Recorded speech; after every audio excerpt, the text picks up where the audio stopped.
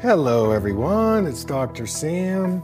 I'd like to welcome you to my EyeClarity podcast. This is a show that offers cutting-edge information on how to improve your vision and overall wellness through holistic methods.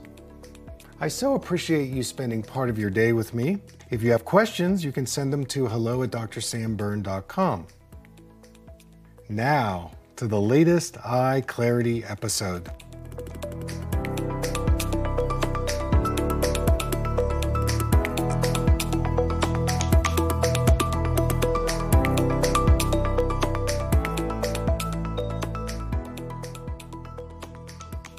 All right, so I want to at least talk to you about the physical eye therapy exercises. Okay. Because this is where you get into the habits with your eyes. Like what, and even say habits, what do you mean? Like how your brain and your eyes interface. Mm-hmm. And there are certain skills in vision. So vision is different than reading the eye chart. Reading the eye chart is I'm looking at a chart. That's like your eyesight. But vision is this skill of how the eyes track an object. They focus, they change the focus with the muscles, the coordination of the eyes, how they work together, and how well you're able to de-stress your eyes. Because one of the problems that happens with people is they don't know how to discharge the accumulated stress. I mean, our eyes are like a sponge. They absorb the environment. They absorb, so do you want to absorb stress or do you want to absorb therapeutic things? Right. So I'm just going to go through a couple of possibilities. You don't have to do this, but I'm going to at least mention it. Okay. So the eyeball has 6 muscles that move the eyes around. And for most of us, we stay in a very tunneled, position. We're not doing a lot of movement. So one of the exercise is basically using your thumb and kind of tracing something around the room. So let's do this right now. Okay. Cover your left eye. Okay. Take your thumb out, and pick something like across the room. It could be a shelf, a cabinet, a painting, a window. Okay. And just trace your thumb around the object by moving your thumb, like the thumb is tracing the edge. Be aware of your breathing. Be aware of your blinking. Do it in one direction and then do it in the other direction, and let me know when you're done. Okay. Okay, so you done? All Yeah. right. So what I'd like you to do now is take your hand, you can put your hand down, the thumb down. Okay. And then take your hand away from the other eye. And now look around and give me an impression, what you see, what you feel when you reintroduce the left eye after you've stretched the right eye. Brighter, clearer, more peripheral. Yeah, it is a little brighter actually. Yeah. So the key in having good vision is allowing light to come into the eyes. Okay. So when you cover an eye and you do that kind of stretching, and then you reintroduce the eye, you're accessing something called neuroplasticity. So Okay. you've heard of that. Yeah. Yeah, I do. Yeah. So you're creating a new track, a new pathway now that the right eye has changed, and now the left eye has to make an adjustment. So you get more clarity and more relaxation. And now let's do the other eye. So cover the right eye with your left thumb. Again, pick something out, trace it around in each direction. When you do it, be mindful. I'm breathing, I'm blinking, so I'm not just holding my breath. And then let me know when you're done.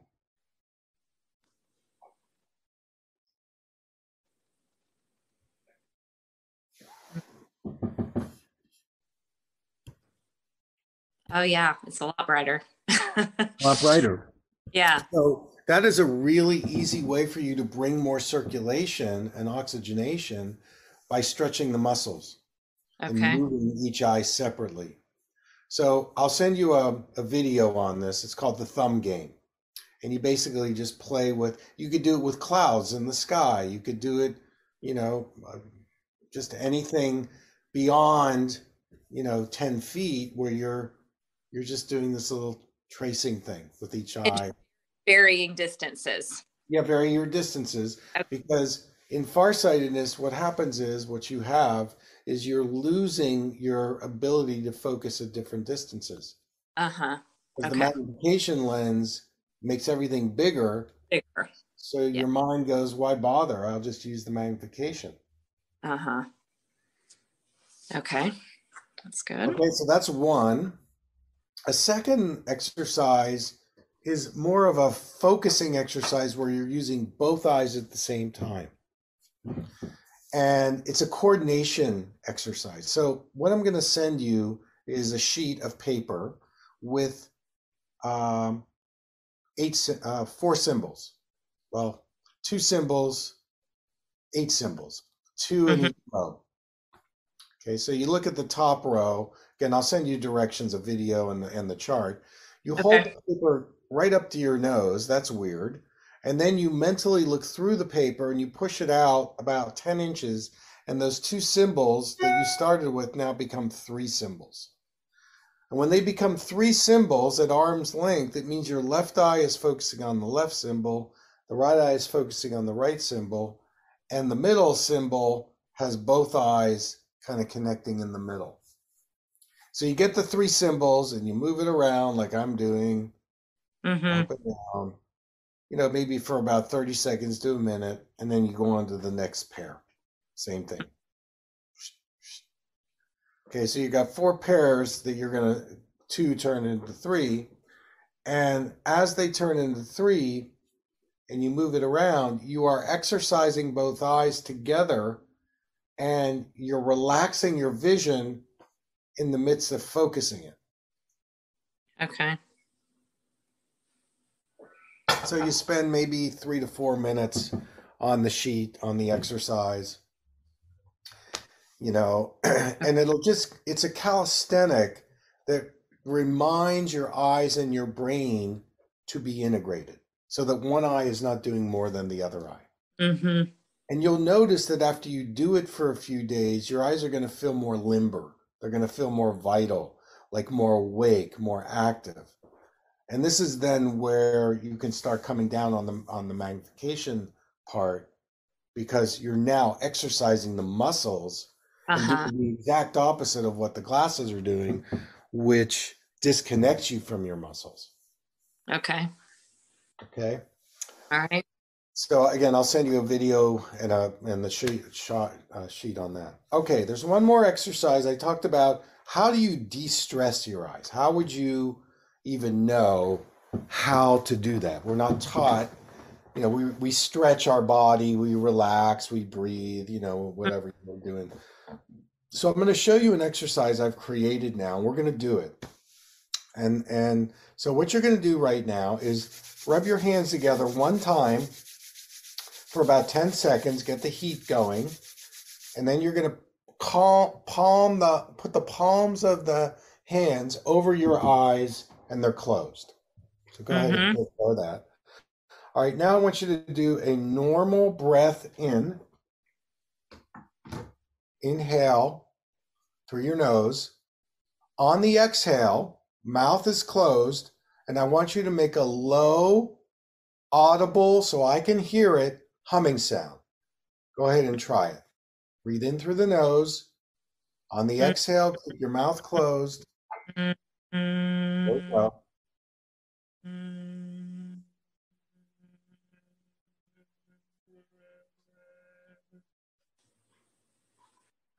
Okay. Um, let's do it again.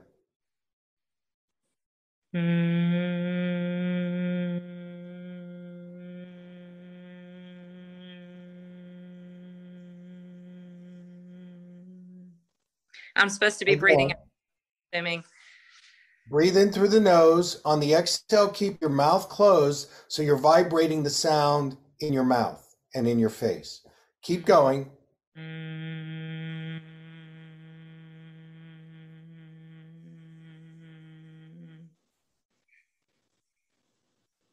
And Keep going. breathe out very slow. Well, you're breathing out while you're making the humming sound. So the oxygen is leaving Mm-hmm. as, yeah, keep going.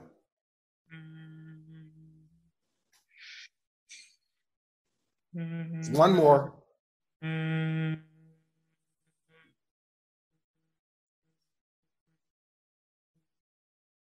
Okay.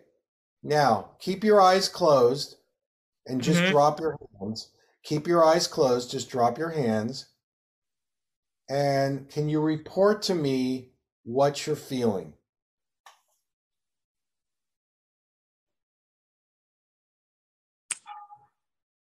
Um, Anything I, that's in your awareness. um, I, Like, I don't know. I definitely sense a lot of light around me, even though my eyes are closed. that's fine. Whatever it is. How about on a body level? Do you feel any tingling? Do you feel a release? Do you feel um, your eyes more? Do you like bring it into the body? What? Yeah, I mean, I do definitely feel my eyes. I did feel a little bit of tingling, like in my nose, kind of my upper lip area. Okay. All right, perfect. Now I want you to open your eyes. I want you to look around the room. Hmm. Everything's really bright and clear. Yeah. So what you did there is you released stress and tension that maybe you've been carrying for a little bit. And as you know, when we carry stress anywhere, it lowers the circulation. And when you feel the tingling, and by the way, the sinuses are very connected to the eyes, the Uh-huh. jaw is very connected to the eyes. What you did there is but the sound was a way for you to release the tissue, the Okay. eye tissue, the face. And so I would make this a daily practice. And whenever you remember, do this palm hum. Okay. Your hands are like tuning forks.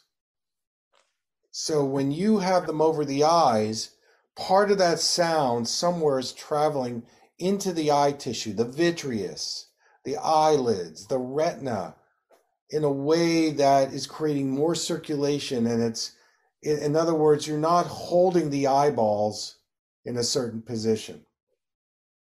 Okay. And we did that, what, like 6 times? How many times do we do Yeah, that? 6 times, 6 times. That's all you need. You want to do enough where you're building some momentum. Mm-hmm. But I Okay. want to give you something. I want to give you something to chew on here. All right. A statistic.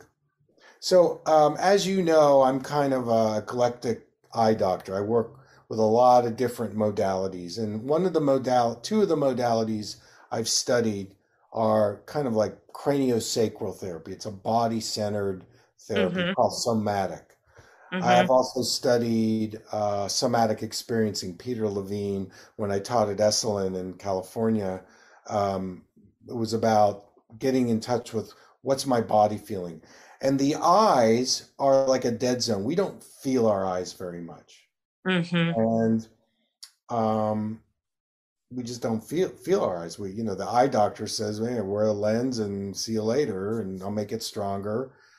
Mm-hmm. And so when I would study with these therapists, these body-centered therapists, and Ida Rolfers, Emily Conrad, and Continuum Movement, they all said the same thing to me because I was the only eye person in the room.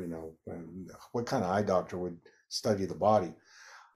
60 to 80% of body tension is carried in the eyeballs. Wow. The 80%, I mean, you think about that. and you go, wow, I mean, you think about how we relate. One of the first ways we look at something, we look, we tighten, we react, Mm-hmm. and how do we get rid of that? The way we just kind of keep perpetuating this lockdown. And then you go to an eye doctor and you're in lockdown already. And so then the eye doctor is going to give you a lens that's going to reinforce the lockdown that you're already in. Mm-hmm. No wonder you couldn't wear any of those prescriptions, because there's a part of you that's aware enough to say, I feel this. This is not right. Mm-hmm. Well, and then you start second guessing yourself because you go, well, it doesn't feel right, but he's the doctor. He's the authority. He knows. Mm-hmm. And no, he's basing a prescription on some idea he learned in a textbook. And like, this is the formula, this is what you do. So he's not even really looking at your body's response or your response. Mm-hmm. And so then you have to come up with, well, let me try this older prescription, because that's probably when you were looser. You were in a situation where you had less stress. So you go Mm-hmm. back to the old, well, they don't like that because they're like, well, wait a minute, that's not your current, Yeah. right? It's all based on some idea. And I know these guys because I go to conferences. They all have the same idea. Well, at 40 you need reading glasses, and 50 you need bifocals, and 60 you get vitreous detachment, and 70 you get cataracts, and then at 80 you go blind. That's kind of in the textbook. Well, how Mm-hmm. come I have an 84-year-old right now who is not wearing progressive lenses anymore? She's healed her cataracts. Her prescription keeps getting better and better every couple of months because she's doing eye exercises, and she's 84 years old. Mm-hmm. They would say, well, it's just an anomaly. That's an antidote. It's all in the placebo. I don't know what they would say. But the thing is that 60 to 80% of body tension, if you want to keep your vitreous intact, de-stress your vision. And you Okay. felt some things, energy moving by simple, Mm-hmm. and by doing that, and if you get into the space of, well, let me just chill into this, it's a game changer. You're going to start seeing more clearly in the distance, and you're going to start being able to maybe pick up some reading words with the computer glasses. Mm-hmm. And it's just going to keep getting better. But of course, if you go to the doctor, they're going to, I had a lady on Instagram, she wrote me and she was telling him about some of the things she was doing. And she said his response was, he just laughed at me. Oh, okay. Instead of like, you want to go to a practitioner and says, I'm curious, what are you doing? That's interesting. Wow. I didn't know that. Like a naturopath or an acupuncturist, they're a little more open-minded. They're curious, Mm-hmm. But we're trained in a very fixed model, and obviously it's not working for you. I mean, for a lot of people it is. They just follow along. That's cool. My Yeah. my, my approach isn't for everybody. I'm not.